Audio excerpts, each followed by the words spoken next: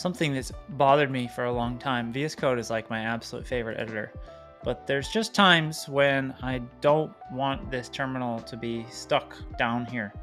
Well, apparently, I didn't even know, you could do this. You can say create new terminal in editor area, which is cool, that you can do that. And then I can close that one. But now, thanks to another new feature, I can move this window over here, and I can have my code here, and I can actually pop this out into its own window. So now the terminal is in its entirely separate window over here. That, my friends, is an awesome new feature of VS Code, which is one of the reasons why I love this editor so much, because it feels like every time I want something, they just read my mind and they're like, oh yeah, here you go. Here's that feature. Like, awesome.